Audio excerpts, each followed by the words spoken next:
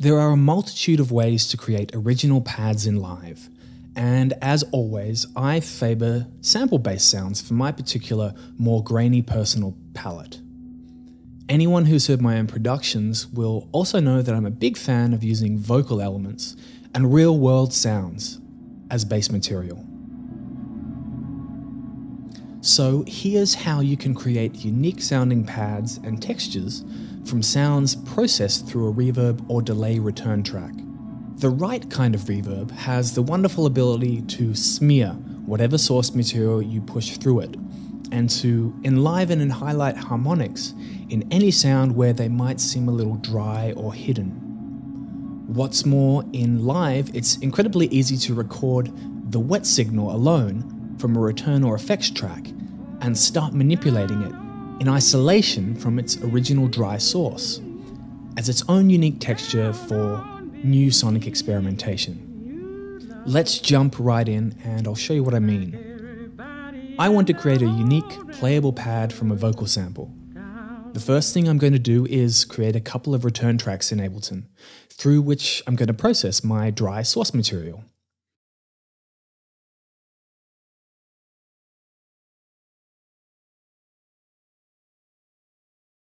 Each one of my return tracks will contain a rich, long-tailed reverb effect.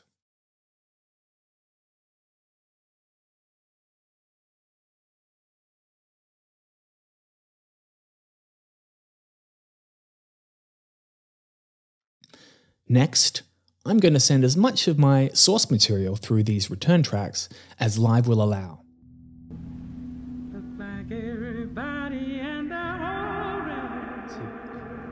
To isolate how we hear the signal, I'll also set the output routing of the source track to sends only, so that all we hear is the wet feed from my effects channels.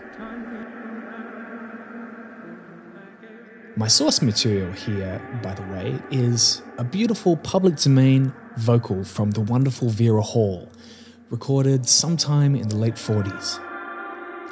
With my affected send isolated, we can already hear the beginnings of a wonderful, washed-out texture.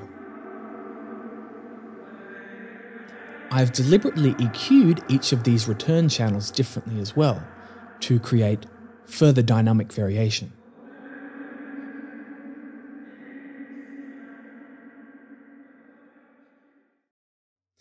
Now, to capture my washed-out signal, I simply create a new track in Live using Command-T, and select my new track's input source to resampling. If I arm the track and press the record button on Live's transport bar, I can immediately record the affected signal.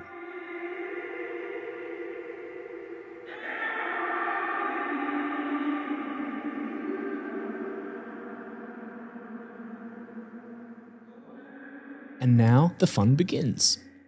Now if I create a new MIDI track and an instance of Live's simpler instrument, all I need to do is drag into it my newly re-recorded audio and start playing around to find a loopable section of ambience to use as my pad bass.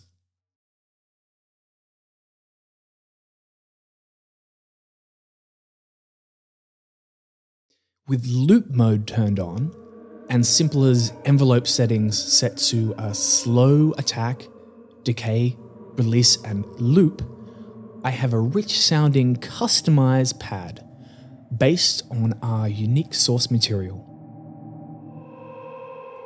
I often further roll off a little of the top end of samples like this to smudge out any remaining sibilance. As always, there are no hard and fast rules here. Experiment, tweak away, and have fun. And don't forget to play around with variations in transposition.